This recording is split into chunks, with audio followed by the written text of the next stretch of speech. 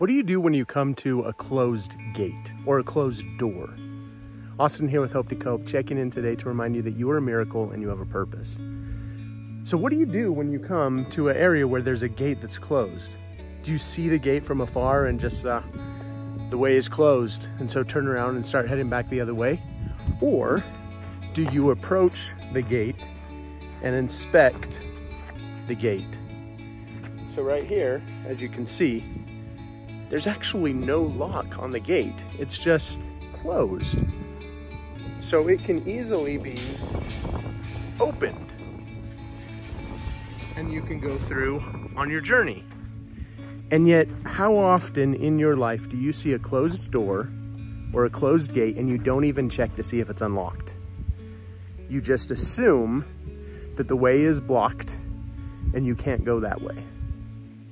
What if the door is just closed and all you had to do was open it and walk through? What if the gate wasn't locked and all you had to do was unlatch it and walk through? What does this mean for your life? How many times do you just assume the way is blocked and not allow yourself to proceed down the path you want to take? Today, I invite you to be open to new ideas, to be open to open doors, to be open to unlocked, unlatched gates. You are a miracle. You have a purpose.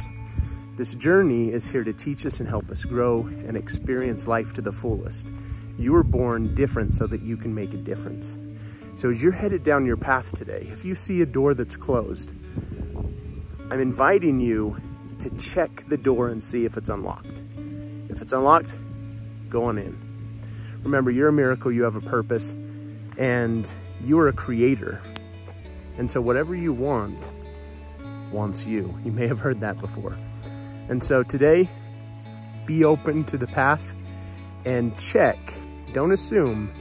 Check if it's unlocked or if it's just latched. And if so, keep going on your journey. Remember, I'm here at Hope to Cope every day, checking in to give you a message of hope, to help you cope with your day, and to remind you that you're a miracle and you have a purpose. Thank you for being you. Thank you for being here with me today. And I look forward to seeing you again soon.